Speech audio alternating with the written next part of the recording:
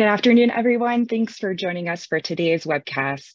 Seismic shifts in distance ed regulations, gauging the Department of Education rulemaking. Based on the number of people registered today, we think that these issues coming out of the department may be concerning for you. So I'm going to quickly move through some housekeeping notes, and our panelists can provide you with the latest updates. Next slide, please. We're hosting this webcast with our friends at the State Authorization Network. Thanks. And my name is Kim Naraki. I'm the Assistant Director for Events and Programs at WCET. We will put a link to the slides in chat so you can download those if you like. There are some links in there that you might find helpful. As we go through the webinar today, please use the Q&A section for your questions. You can find that button at the bottom of your screen. The Q&A has an upvote function that we'd ask you to use. That'll help us understand which questions are most important to you today. And if you'd like to expand on the question that's already been asked, you can use the reply feature to help me better group questions when we are ready to get to those. We are recording and we'll share that with you by next week. Okay, let's dive in. Next slide, Cheryl. I'm joined today by our policy gurus at WCET and SAN, who many of you know, but we'll do some quick introductions. Let's start with you, Van. Good afternoon. My name is Van Davis, and I am the Chief Strategy Officer here at WCET. Russ? Hello, and I'm Russ Poole, and I'm the Executive Director of WCET, and I've actually served on rulemaking panel in the past. Cheryl? Hi, I'm Cheryl Dowd. I'm the Senior Director for the State Authorization Network and WCET Policy Innovations. So let's get right into it. So just to let you know, we are going to be covering issues that came from the rulemaking that just concluded on March 7. That was the rulemaking committee meetings that concluded on March 7. And so there's a lot to talk about in regard to the rulemaking, and we're going to do our best to address the issues as they affect distance education. So we're not going to be covering all of the nuances of the rulemaking that the committee meetings just concluded, but we certainly are going to address things that address distance education. And I should point out that this isn't legal advice. We're doing our best to understand what the language was that was discussed and to give you our best understanding of what the meanings of the language are. So moving right ahead, what is rulemaking? So negotiated rulemaking, or NEG-REG, is the Department of Education's process to develop new or updated federal regulations. It's actually something that the executive agencies do to help implement federal law. So they create regulations that are a matter of administrative law to address the federal look at implementation of federal law. So what happens with the rulemaking, and it's very close to looking at what is important for the public to be able to add their input. So at various times during the rulemaking process, the public is asked for their input, starting with the intent to hold a rulemaking. So they ask for public comment. And then in development of the constituency group representatives who will be on the rulemaking committee, they seek nominations, and the Department of Education reviews the nominations and chooses the rulemaking committee. These negotiators, the rulemaking committee, then meets to discuss the proposed regulations based upon the issues that were presented to the negotiators from the department. The goal is for this group to negotiate on language, to reach consensus. Consensus meaning there is no dissension on the language of the issue. When the department releases the agreed upon language that comes from consensus, that will go on to public comment. However, we do see that there are many times that the group does not reach consensus. And as we will discuss today, 5 out of 6 of the issues did not reach consensus. And when that occurs, the department writes the rules and then releases it as proposed language that will be available for public comment. So when it is released as proposed language, there will be a public comment period. Lately, we've been seeing 30 days. And we do encourage folks to include to participate in the public comment time period. After the public comment period closes, the department reviews all of the public comments. The department will review and answer by theme the various public comments that have been proposed, that have been offered. And then they will make changes to the regulation and release as final regulations in a later time after reviewing all of the regulations. And so it's important to note that in addition to a rulemaking structure that is provided by federal law under the Administrative Procedures Act, or the APA, because we're talking about regulations as they relate to Title IV regulations for federal financial aid, there's a master calendar structure that adds another element, meaning that it has to align with the federal financial aid year. So what we see is rules that are released by November 1 can then be effective by July 1 of the following year. If they miss that date, then it will be an additional year until the regulations can be released or actually effective, so that it aligns with the federal aid year. So what we're talking about right now is we're in a position where we just saw the committees meet. The department will now write language on 5 of the 6 issues. 1 issue will move forward as is provided in consensus, and we will see those proposed regulations next. So we're going to move into the first section. Oh, that's me again. So we're going to cover some areas in regard to state authorization. So state authorization was one of the issues of this time. And so we're going to talk about what the sub-issues were within the main issue of state authorization. Primarily was focused upon reciprocity and certain aspects of reciprocity. So proposed language in this first subsection was in regard to enforcement of state laws, even though an institution is participating in reciprocity. What was proposed was that the institutions would have to also be complying with applicable general purpose state laws. There was some discussion about that.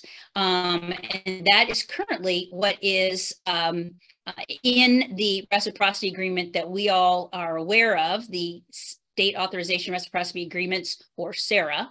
And these are the types of laws that would be applicable to any business.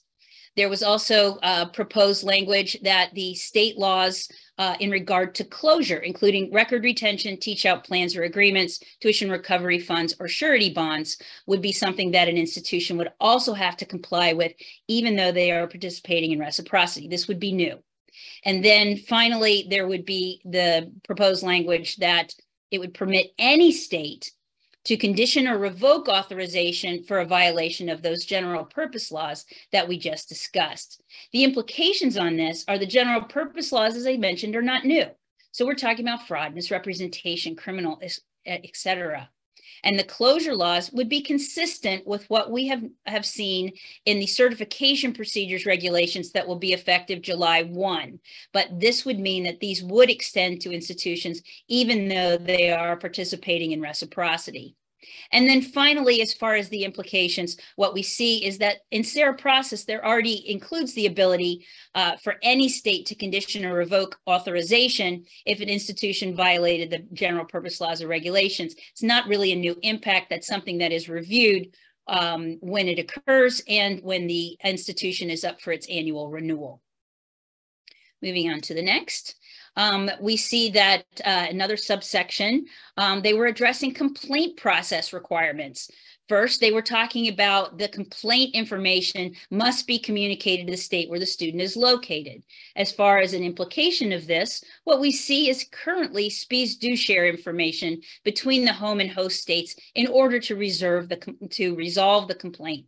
This is not really a new implication for what is currently in SARA policy. So the second item was to report publicly and annually the institution complaints by type and number of complaints.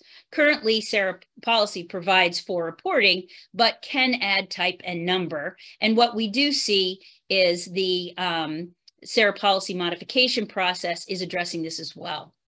And then finally, allow for the state's discretion to address complaints without first going through the institution's complaint process. We know in SARA policy that that is something that is part of the direction, that the student is to first seek the institution's process. But this proposed language would provide that authority for the state at their discretion to be able to resolve the complaint without having first gone through the institution. Also in reciprocity, there was a limitation to who could serve on the reciprocity boards. So what we see there is that it would be limited to those that are state employees in regulatory jobs, the state regulators, AGs, et cetera, enforcement entities. And it would remove regional compacts and other expertise from the board. The other item under reciprocity was there was a threshold structure where if the institution had more than 5 enrolled students in a state in the 2 most recently completed award years, the institution would have to seek individual state authorization in those states. So the threshold language is not completely clear at this point. It's the beginning of an idea. We still want to know what the process structure would be, what activities, whose data, who would oversee, and what is the time to obtain state approval.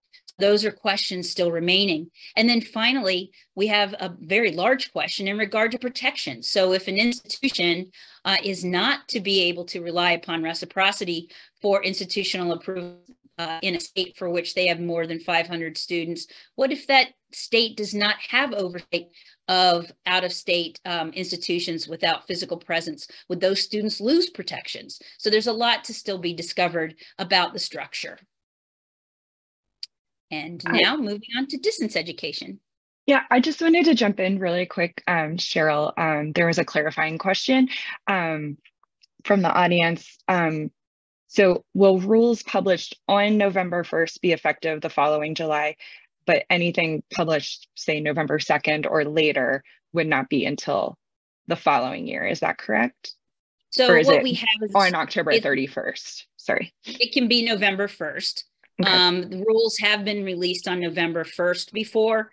So November 1st would permit the department to have the regulations then be effective the following July 1. So what we're talking about here is regulations that would not be effective until at the earliest July 1, 2025. And so if the final regulations are released after November 1, so November 2nd, et cetera, it would be 2026. We've seen an example of this when the department released regulations in December of 2016. It wasn't until 2018 that those regulations were to become effective because they missed the November 1 date. Great, thank you so much. Great. Sure. Hey, hi, again, Russ Poulin here, and just an addendum to that last one is that while published by November 1st, it would go in, they could go into effect the following July, that there are times where the department could say, but we won't implement this section of it until later. And there's some of these things where, like with that 500 rule or some of the others where they may decide that, oh, institutions and states will need more time for that. So that is possible as well. So we'd have to see what they decide on that. The other thing to remember for all of this is that, again, letting you know, these are proposed rules for all this. So it's all proposals at this point. We'll have to see what the department comes out with in terms of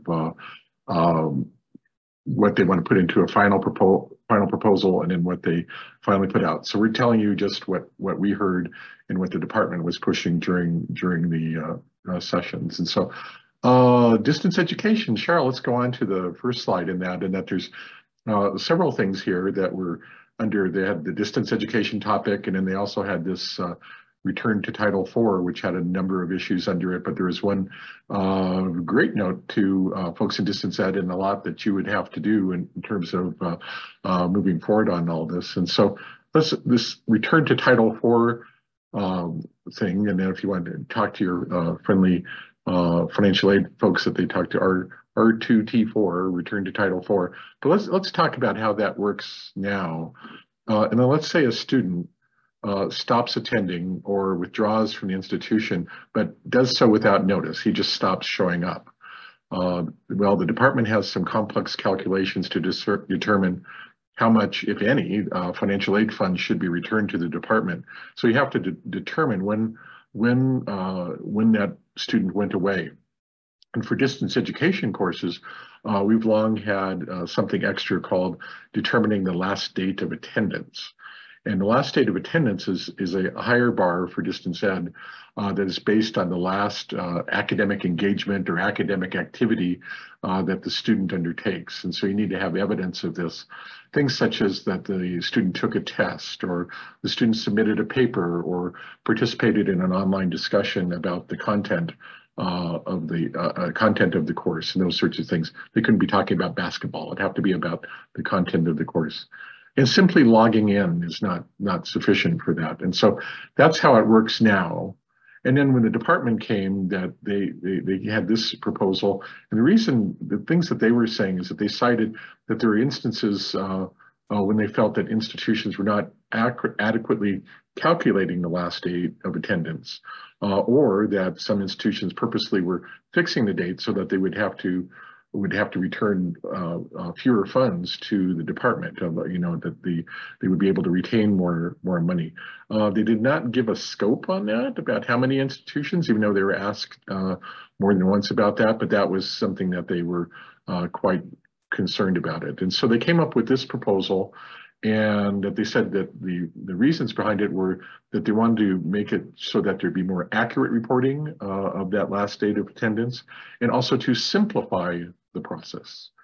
So the department proposed that attendance taking be required for all distance ed courses. Let me say that again, that you would have to take attendance for all distance education courses. And this doesn't mean, again, it goes back to, it's just logging in doesn't count, that you would have to actively track all the academic activities for all students. So make sure that you're doing that. Right now, what we tend to do is quite often we go back and find that evidence of the last academic activity. Now you'd have to be tracking it. Additionally, if the student had no academic activity in the last 14 days, not counting things like spring break, then the institution is supposed to document the student's withdrawal date.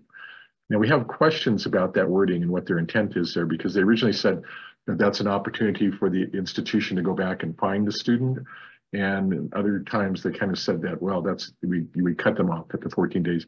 So that would need to be clarified. We didn't, there's a lot of questions that come up we're not able to get clarified during the sessions. And so that would be a big issue. And we've heard from institutions that, that students will, stop out for 14 days and come back and stuff.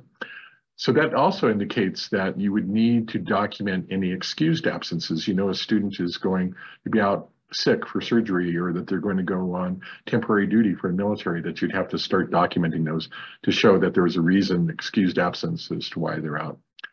Remember, for all of you, that this was all to simplify processes for you. So just, I had to, it sort of blew my mind when I saw them keep coming back to that. With that, and I know you're going to have a lot of questions about that, but let's go to the next one, Cheryl. And this was actually in the distance education one, and it's this notion of creating a virtual location. Virtual location, there's a great oxymoron for you. Institutions are expected right now to report students as being associated with one of three types of physical locations, either even if they're distance ed. Is that either the main campus, that's the official headquarters of the campus, a branch campus, which is a location that has some bit of autonomy to it, but is still governed by the main campus, or an additional location, so your main campus, branch campus, or an additional location, which is a more temporary place where you might offer 50% or more of a program out there. What the department wants to do is create a new subset of the additional location called a virtual location. So a virtual location for select distance education programs. And you can see what on the slide there, you can see what would fit under that. So 100% of a program.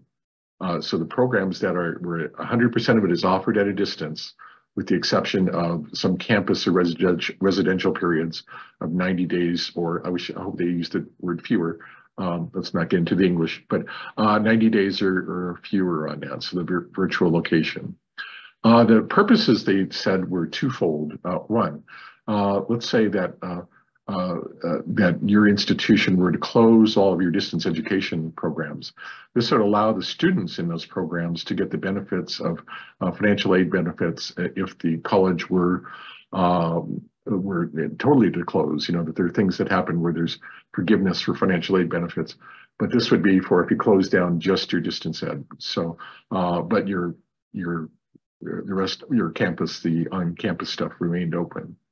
So there's some protections there. That's one reason. The other is that they wanted to be able to collect more data on distance education programs. So we like the closure protection, but I'm still having a hard time envisioning how often that would happen, or if it would happen soon, as a lot of institutions are going into distance ed. But it'd be a good protection to have if that happens. And also, for the data, we've long advocated for more data on distance ed. But we still have a fear that they will develop research findings that do not always account for the different populations often served by distance ed. So we'll just have to be, as that moves forward, we'll have to be, very vocal in helping them out in terms of what they do with that data and what data is collected. So with that, let's move to the next one. So for something completely different that we have here. So clock hours. So this, again, requires a little context setting, that institutions typically use one of three types of methods for dispersing federal financial aid. Quite often, most of you are probably using the credit hour. We don't know what a credit hour is, but we know it when we see it, I guess. So they use a credit hour for dispersing aid. The second one is something called direct assessment. And this is used at some competency-based institutions or programs, that it's something based upon testing.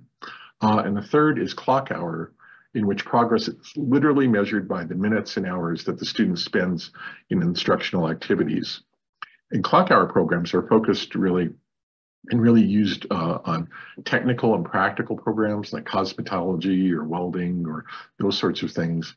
And some use, and there are cases where some institutions might use some combination of those types of aid, but typically an institution uses just one of those. So this is focused on those that use the clock hour aid. If you use credit hour or the direct assessment, this doesn't fit you.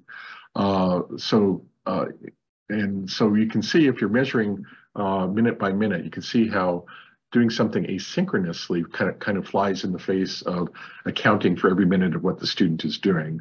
And the department staff said that they expected that clock hour programs would have, sophisticated and elaborate software that would track every activity closely, and that the student is actually engaged the whole time. For example, that they wouldn't want a student to start a video and then walk away, and they're not really engaged, they're not doing anything, but the video's playing and something might count that the video's playing, right? So they reported seeing some loose practices around this, around the accounting for student time on task. And there were some proposals from negotiators on ways to mitigate that problem, but the department found those ideas insufficient. As a result, the department is proposing that there no longer be, for financial aid purposes, that you can no longer allow asynchronous courses in clock hour programs. Again, that does not affect those of you with credit hour programs, and people get all around that. If you're doing asynchronous credit hour programs, nothing has changed. So we agree that we agree with the intent that clock hour programs is not for students to be left on their own. We do worry that some programs were found to be in compliance and had spent a lot on that software that they wanted, but now those programs will be denied due to poor practices of others, and worry about that. And we also worry about that, given that most of these practical programs serve students at the lowest income levels that have family and work obligations, that this may be something that hurts as many students as helps them. So I'd like to see more about that, because they did say there was like 8,000 or some programs that had this. All right, the fourth and final one, and this one will be a little bit quicker, and you may have run into this before, and this has to do, if we move to the next slide, Cheryl, with accreditation. During the previous presidential administration, you probably know that guy, a commission was created to ferret out bureaucracy in government and the many regulations of federal agencies such as the Department of Education. And as the staff in that administration was packing their boxes in 2021, they issued a guidance at the last minute and said that accreditors had to review any program that was offered in whole or in part. That was they went back and found some archaic language that said that. This threw the accrediting agencies for a loop as they realized that it's hard to find a program that does not include at least one distance education course, even as an option. So the workload would have been huge. The accreditors have kind of finessed it, and we'll go into all of that. But this one was trying to fix what happened there. So the proposal goes back to a version of what was expected prior to 2021 for substantive change reviews of institutions.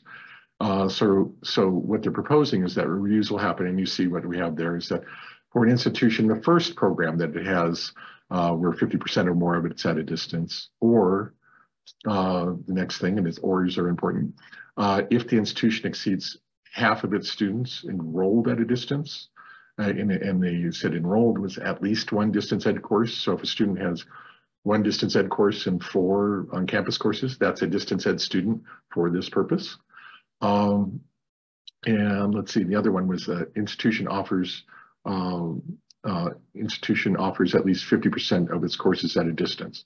I do want to make a correction. I noted on this slide that in that first bullet, it says first course offered at a distance, and I found this morning that should be first program offered at a distance, and I apologize for the error on that. So it's first program at a distance that you have there. Finally, wrapping this up, on the one hand, these are all good thresholds because you want to determine can the institution, offer quality distance ed, give the student support services, and if they ramped up, if they're doing, all these courses at a distance now. On the other hand, in a post-COVID world, I feel that many institutions have already passed or soon will pass either the 50% measures for students or for courses, especially if they're giving a face-to-face and a distance offering for this. And so how will accrediting agencies handle that? And it'll be a lot harder for them to finesse these higher levels of standards with that. So with that, let's go ahead and go to the next slide, and we'll turn it to Van Davis in the last section that we have. So books and resources in tuition and fees. One of the areas that the department took a look at was cash management, and there were a number of issues that were associated with the cash management proposed regulations. The one, though, that we think is going to be of most interest and most impactful for folks in distance education has to do with the inclusion of textbooks and instructional materials in tuition and fees. Oftentimes, these are known as inclusive or equitable access programs. And what happens right now is that for many of these programs, unless a student specifically opts out, the cost of their textbook and instructional materials are included in their tuition and fees and taken out of their financial aid. The department on a number of occasions said that they believe very strongly that a student who receives their financial aid should have the authority to be able to decide what to spend that aid on. That is the student's choice. And as a result, the department proposed some significant changes to inclusive access programs. And the proposed language that the department ended up with, and again, this was proposed language, there was no consensus on this language, but the proposed language that the department ended up in said that an institution could only include instructional materials and supplies in tuition and fees if an institution did 3 things. That it, first of all, has to individually disclose what those costs are. So be clear, this is what you're paying. The student has to opt in. So changing from an opt-out program to an opt-in program, and this would happen every term. And then finally, the institution would have to show that the cost of those materials is, and we'll quote here, at or below competitive market rates. So We think that for a number of institutions that are using inclusive access programs, those are usually opt-out programs. So a student is automatically opted into the program. Institutions are negotiating prices with publishers based on that would change if these proposed regulations go into effect. And so this would be, institutions would have to transfer those programs from opt-out to opt-in. And institutions would have to disclose what those costs are, which shouldn't be too difficult. But what might be difficult for institutions would be figuring out if those materials are being offered at or below a competitive market rate. Now, it wasn't clear from the department how often an institution would have to figure out what those competitive market rates are. It was clear that the student would have to opt in every term or every payment cycle. So that would be a continuous process. And again, the department's rationale for this was that they believe that a student should be able to have choice over how they spend their financial aid dollars, and that if a student is able to find the materials cheaper or find another way of accessing instructional materials, then that student should be free to do that and should not have those costs included in tuition and fees. So that's cash management and what would happen with inclusive, equitable access programs. We had initially had some concern that institutions, there's a handful of institutions that charge a student fee for a small nominal student fee for OER development. We had originally had concerns that this might impact those institutions. The department made it clear that they did not believe that it would impact institutions that charge a nominal OER fee. Also, initially, the department had said that they would have a health and safety exemption. They removed that exemption in the final proposed language during that last week of negotiations, so that the only exemption to opt-in programs would be programs for incarcerated individuals. And with that, Cheryl, if you want to move to the next slide, we've got, I think, some resources to share after we take your questions. Great. So I will kick us off with that. Thanks for these summaries. We do have several questions. First, I think this will be for Cheryl. I'm confused about the complaint part because we're already required to have a published complaint process. The feds already require this, and so does Sarah. Unsure where the disconnect is. And someone else also referred the complaint process through their accreditor, HLC. So could you opine about why they think that's an issue? Thanks. Sure. So the department included this. Keep in mind that they are not regulating what we know as Sarah. So they're regulating more broadly about any reciprocity agreement having to have certain elements.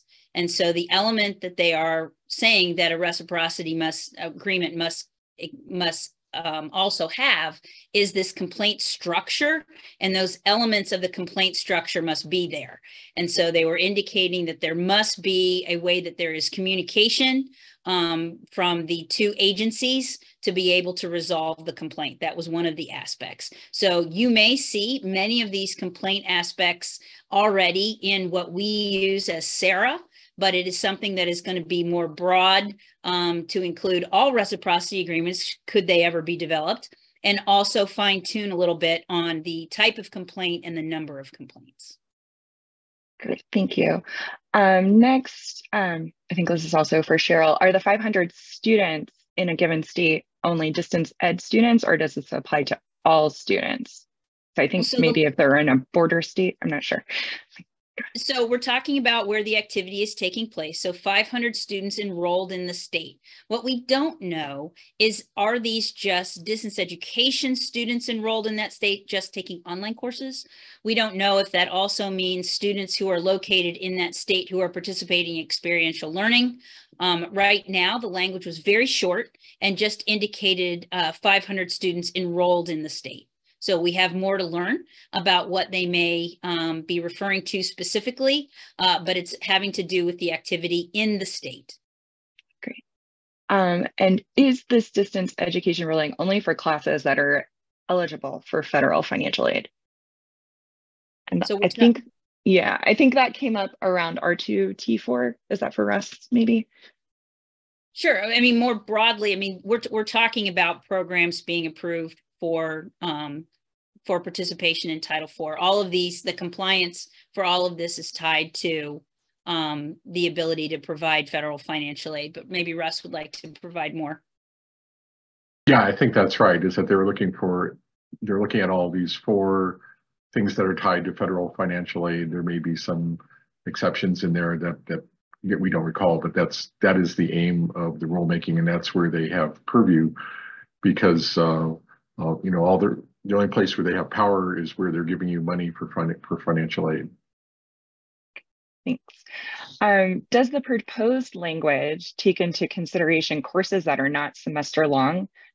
So instead of 15 or 16 weeks, 7 to 8 weeks, or even 4 weeks?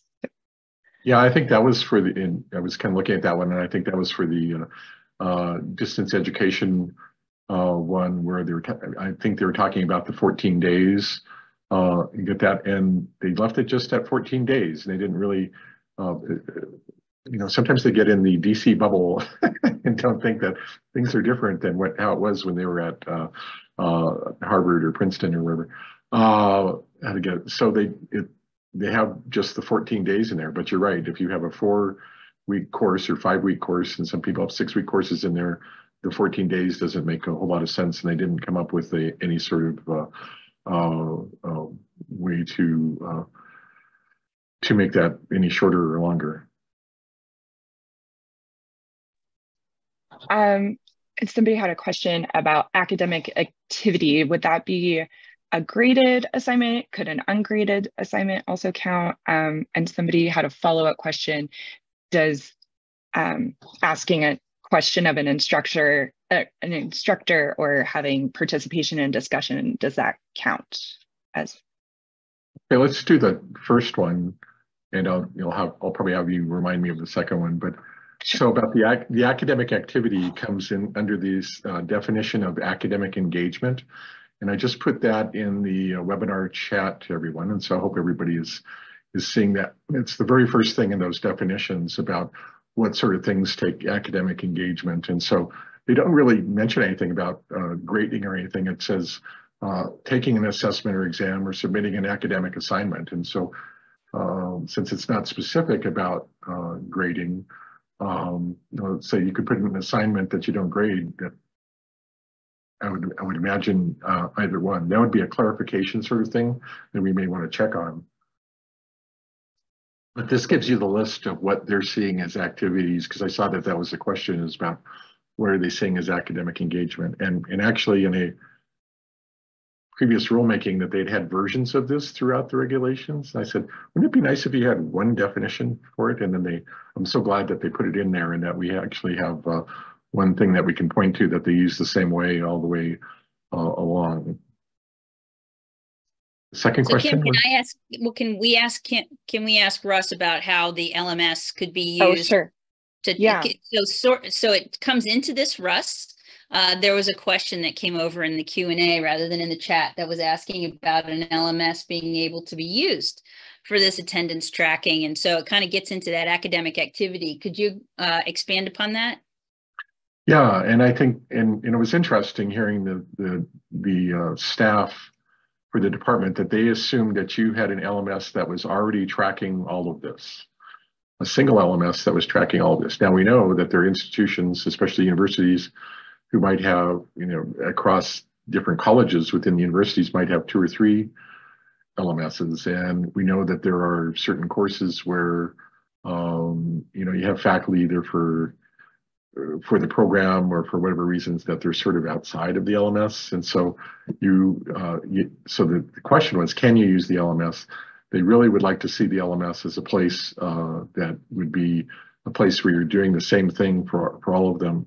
If you have something that falls outside of that, you'll need to come up with processes that track these academic and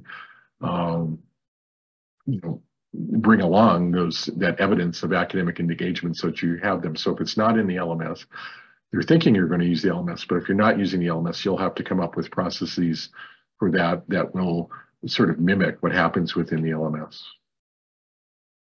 Great. And there was a clarifying, I think this goes back to the class hours in the chat. They were unclear on the implications of the class hours and how that would be viewed for synchronous and asynchronous programs. Can you offer some clarification there? On the clock hours or on the class hours and how that would be viewed for synchronous and asynchronous programs. And maybe that's a separate question. Sorry if I. Yeah. Well, I don't know. People type fast too. I know. And that happens. So, okay, let me go back. Let's say, so if your institution is receiving aid through clock hour programs, so that it's these practical programs where they're measuring how many minutes that you're spending in fixing the engine in the car or something like that as part of your auto mechanics thing. If it's one of those clock hour programs, these are the only ones that are affected by this. So let's say that you are, and that there's I know a lot of institutions that are in that area. What they're saying, what the proposal is, remember these are all proposed. What the proposal is that you can no longer have asynchronous courses eligible for aid. You could have synchronous courses, so like we're doing here, that you could have a Zoom where you're talking about the engine or whatever it is, or cosmetology, you're talking about different products for hair color or those sorts of things, that you could have those sorts of synchronous programs. For clock hours, you can no longer use asynchronous. If your credit hour, again, to repeat that, because I know sometimes people don't hear that, if your credit hour, nothing has changed in these proposals, that you could use synchronous or asynchronous. Great, thank you. This one is about virtual location. In terms of assuring that we're providing students with equitable access to services and accessibility, the proposal from the department looks like a trap, especially if you look at it alongside FVT/GE. Erica Swain is using lingo I do not understand, but hopefully you do. What evidence did the department provide for meeting virtual locations? So that's the gainful employments, those letters are talking about, that there's going to be a lot more, there's a lot more requirements for institutions of all types to show that their programs have outcomes where students, are earning more money than if they would have not gone to college, and those sorts of things. Very complex thing. We try to stay clear of it. We're glad that Erica and others stay with it. Stay with that. And so, yeah, I think it's quite clear. And then Van, you may call on Van too, that he's said this before, that is this a fishing expedition to try to get data so that they can go out, and that they know those distance ed programs are bad, and so they're going to find evidence to regulate against them. And the thing that we see is that, well, a lot of distance ed programs that you're working, they're not taking in the context all the time, that you have working adults, you have populations who are not the people that all they do all day, other than go to basketball games and night, is supposedly study for their tests, and their only job is going to school. That's a whole different population. And so those are things. What would you like to add to that, Van? See. No, I think Russ is right. One of our concerns is that this might be a fishing expedition. One of the things that we heard from some of the negotiators was a cynicism around the value of distance education.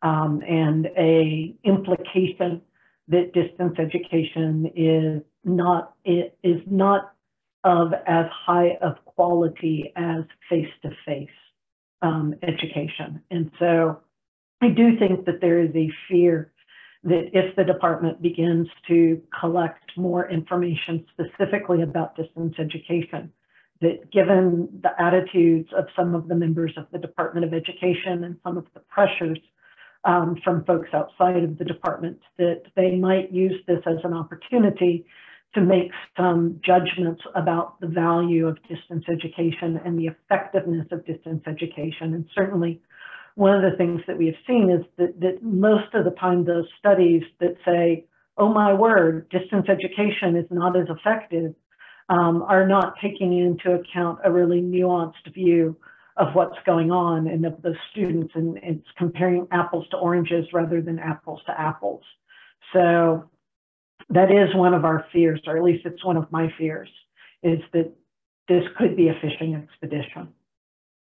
And to finish up on that one quickly, is that we've long asked for more data. So we're about distance ed and what's going on. And so we're not changing from that. We're just saying there needs to be some caution. And the questioner says that there needs to be caution as to how that would be properly used. One more question about virtual location. Is that per each program as a virtual location? They made a statement about programs they don't consider programs having individual locations on campus. So why would we consider each distance course a separate location from the main organization?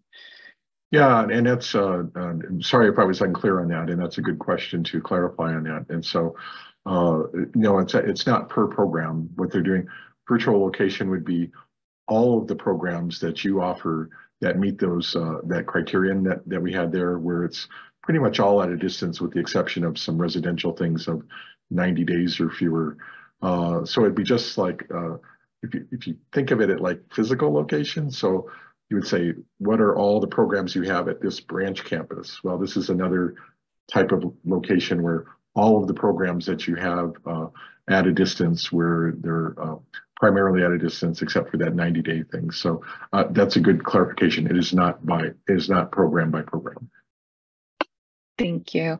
And how might this interact with HyFlex courses, a campus course, but some students may be synchronously online? I'm not sure what section that was under. Well, I'm not sure either, but let me do this. That one thing we didn't say is that I'm big on definitions, and so I'll put something in the chat about one of the proposals is for what is a distance education course, and that they're trying to make sure that they refer back. So they want to put this definition in. This is one that is based 90% on the distance education course definition that you already have for iPads. They added the very bit at the end about or residency experiences, and so that's a little bit different. So I hope that they make those two harmonize between iPads and here. And so the question about if they use this definition, and the question was about hybrid courses. So you'll notice in this definition, it says a course in which instruction takes place exclusively as described in the definition of distance ed. So at a distance, using technologies, regular and substantive interaction. That with a few minor exceptions like orientation or testing, get it. So if you have a true, what we'd call hybrid course, where you may be doing half of it face-to-face and half of it, or 60-40, whatever, 60% face-to-face and 40% at a distance, that would not meet this criteria if they apply that in all the places where they said they would apply it. Great. Good question. Yeah. How does the fees discussion align or connect with existing HEA language about students knowing how much materials will cost prior to registration, which I have not seen? It's easy to execute, particularly for spring registration for fall courses when faculty assignments shift, and so do materials required. That's a really good question, and the department didn't address that at all. So there were a number of things that the department didn't address. I saw as well that somebody asked, would this impact fees that are charged for materials? We don't think so, but we're not certain because, again, that was an issue that the department didn't address. They never provided a definition of what instructional materials were. We pointed out on more than one occasion what happens for courses where students need certain types of equipment for health and safety reasons. And that wasn't addressed either. So the department didn't address those HEA requirements, nor did they address what would happen if institutions were charging fees associated with materials that are being used in a class, such as metal being used in a welding class. Great. And I don't know if you feel comfortable answering this one, but somebody asked, what's to stop schools from offering materials for free and quote unquote, and raising tuition by the inclusive access price?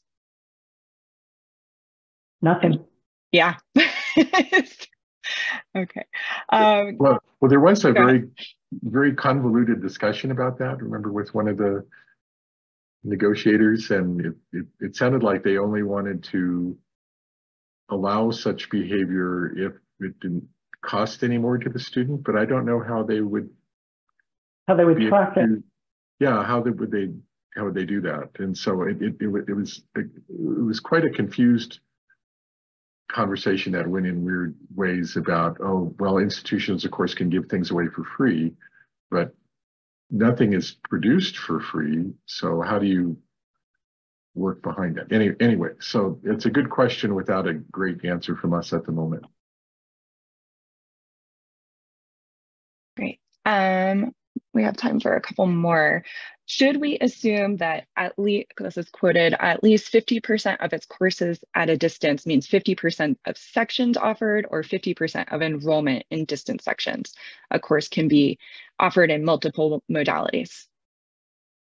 Well, enrollment's a separate one of those. It was the second of the three. And so all enrollment things would be within that. I'm trying to remember how they count the courses versus sections, but I'd have to look that up to be sure. But I think that if you have both a version that's face-to-face and a version that is distance, my guess, this is a guess right now, is that that having the ability to take that course at a distance would count as one as at a distance. I'm not sure that they would count every individual section, but I would have to look that up to be sure.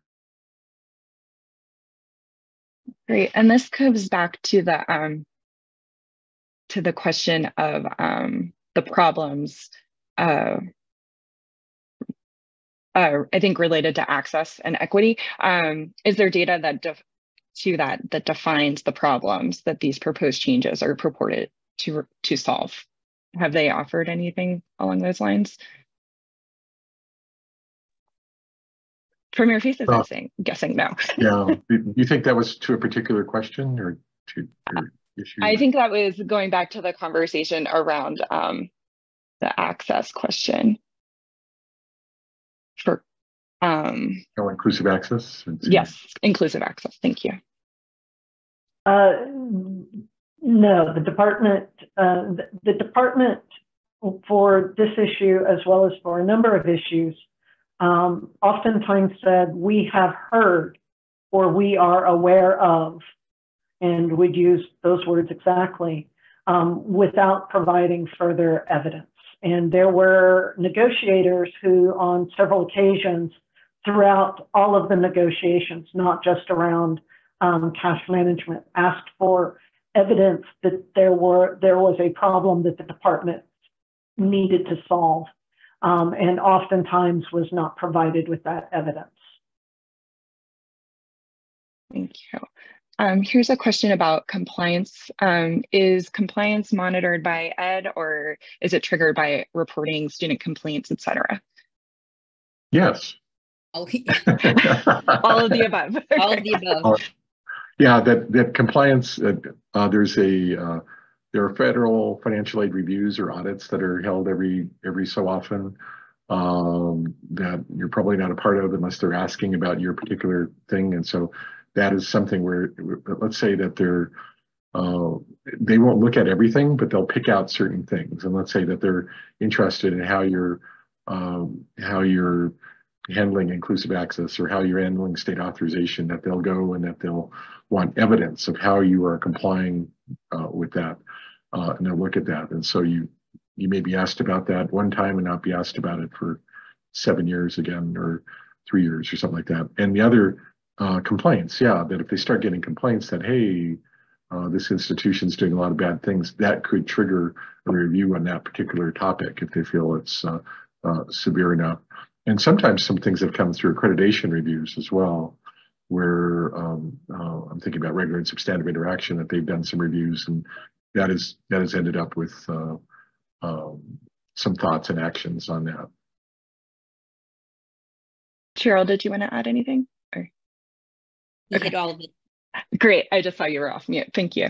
So I think we have time for one more question. So I'll end with this. Can we determine the amount of added expense that the added requirements will drive? This looks to be like more bureaucracy, higher costs, and slower response time in general. I think of course, you didn't hear me say that this simplifies things.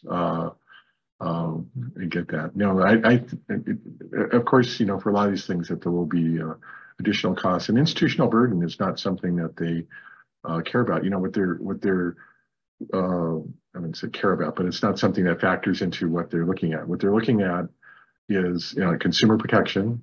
Number one, they want to make sure that the consumers are doing well, and also that the institution is doing things to spend federal financial aid dollars in a good and thoughtful way. And those are their number one things. And it's up to the institution to try to figure out how to comply with that. Would you guys add anything to that? No, that's certainly the priority. And of course, they want to maintain the integrity of the structure for the federal financial aid program. So those two factors are very important as they oversee what the institutions are doing.